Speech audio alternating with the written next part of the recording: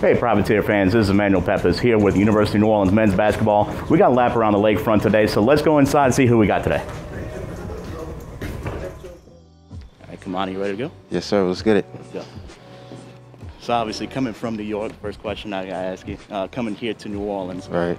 First of all, was that the first time you visited New Orleans? Yes. And yes. also, you know, obviously there's a big difference, of course, weather-wise and a lot of other things as well. So just talk about that. Well, so that's funny. First time being in New Orleans was my official visit I took with my family and I. We came down, stayed at a beautiful hotel on the bank, and it was a big culture shock for me because I've never been around people with an accent, like a Southern accent. I mean, I live in Florida, but you don't hear it as sharp down here. And then another difference was the food. Man, the food was amazing. I never had crawfish in my life. The first time I had it was when I came down.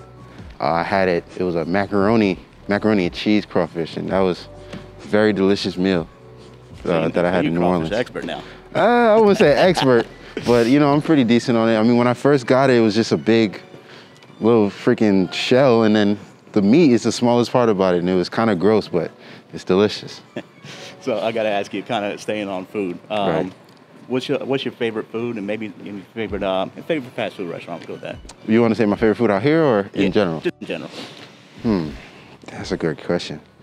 All right, collard greens, one of my favorite foods. Jerk chicken, because my family from the islands, and